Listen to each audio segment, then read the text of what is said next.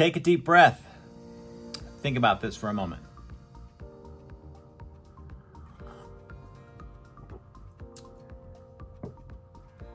It's been a very tumultuous week in the economy. If you didn't know, last week was a crazy news week when it came to banking. Silicon Valley Bank went under, Signature Bank went under, even Credit Suisse Bank in Switzerland has been bought out by Swiss Bank to stabilize the bank. It is the news right now. Interest rates are high. If you're in Southern California, it's been raining. All of that can get in your head. It can make you retract and retreat from where you need to be. And it can cause you to pause your career. You know, one of the things I've learned over the years is that all of those reasons should be the reason you amp up and elevate and accelerate your prospecting.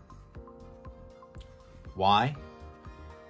Because that kind of news cycle, this kind of market that we're in, causes most realtors to run for the hills, causes most realtors to pull back. And when agents understand that, when they realize that their competitors are retreating, it gives you a competitive advantage to advance. You see, people need to hear from you right now. They need to know that you're available. They need your opinion. They need your reassurance. They need to hear your voice and to know that everything's okay. Buyers that bought in the last 2 years that are seeing their home values decline need to hear from you. Sellers that sold and still haven't purchased, maybe they're renting right now, they need to hear from you. Sellers that moved out of state, they need to hear from you. Everybody in your sphere of influence needs to hear from you right now.